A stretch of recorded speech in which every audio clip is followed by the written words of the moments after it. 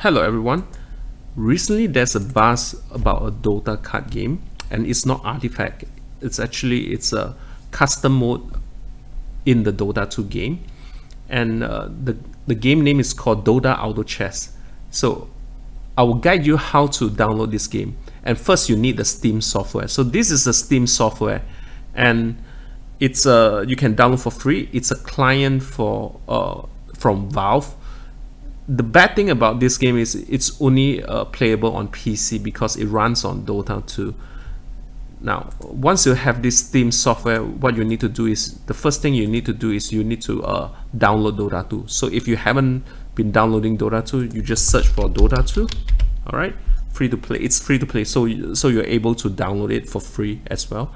Now, once you download the game, but this game, it might take some time to download because it's like 9 gigabytes and plus updates. So I'm not too sure like what are the total gigabytes, but it took like 40 minutes to download.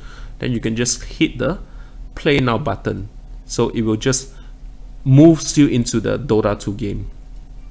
And now keep in mind, like if you are playing Dota for the first time, like this like mine account, actually I played Dota 1 long time ago competitively, but I never touched like Dota 2 since then.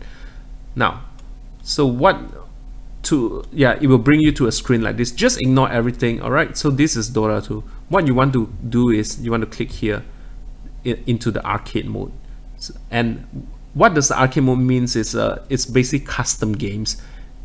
In the past, if you have been playing like games like Warcraft, you should be you should be well versed with it, because like Dota came from Warcraft 3, and also Counter-Strike came from Half-Life as well.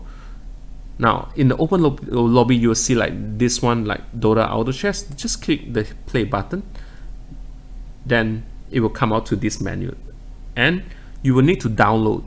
So after you finish download, all right, you just click accept, and you are into the game. All